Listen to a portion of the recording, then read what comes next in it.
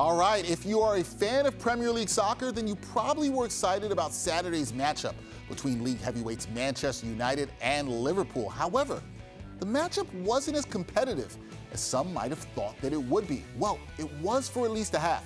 Liverpool led 1-0 at halftime, but then they exploded for 6 goals in the second half. Cody Gakpo, Darwin, Núñez, and Mohamed Salah all scored twice, and Roberto Firmino added a late goal as the Reds dismantled the Red Devils 7-0 at home.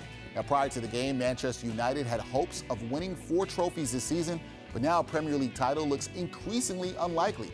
With the victory, Liverpool kept their hopes of remaining in Champions League competition next season alive as they moved up to 5th in the EPL standings. While there appears to be light at the end of the tunnel for Liverpool this season, it was a dark day for the Red Devils. Manchester United manager Ten Hag called his team's play unprofessional. The defeat for the Red Devils, who sit in 3rd place in the EPL, was their worst loss in Premier League history. Ouch.